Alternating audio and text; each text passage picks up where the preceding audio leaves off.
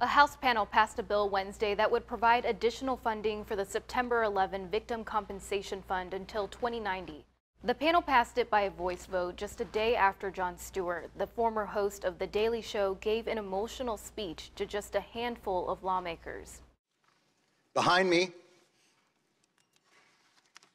a filled room of 9/11 first responders, and in front of me, a nearly empty Congress. Sick and dying, they brought themselves down here to speak to no one. It's shameful. It's an embarrassment to the country, and it is a stain on this institution.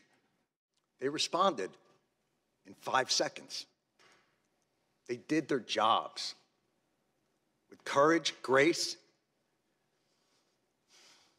tenacity, humility. 18 years later, do yours.